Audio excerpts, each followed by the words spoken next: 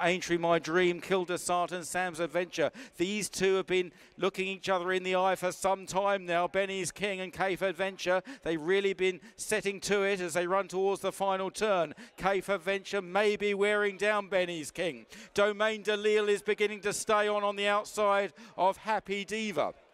They turn for home. It must rest between these four, and it's Benny's King and Cape Adventure with Happy Diva trying to lay down a challenge with Domaine de Lille. They approach the second last. Benny's King far side, Cape Adventure, Happy Diva and Domaine de Lille. Now they're in between the final two fences. Cape Adventure just with a narrow lead over the game Benny's King. Happy Diva and Domaine de Lille, they're not very far away as they race towards the final fence. Now Benny's King regains the advantage. Cape Adventure, Domaine de Lille down the near side. Is Benny's King on the far side. Domaine de Lille is beginning to stay on with real purpose. Domaine de Lille on the near side of Benny's King as they race to the line, and it's Domaine de Lille for a three-timer. Benny's King in second, third Cape Adventure, and Happy Diva was fourth.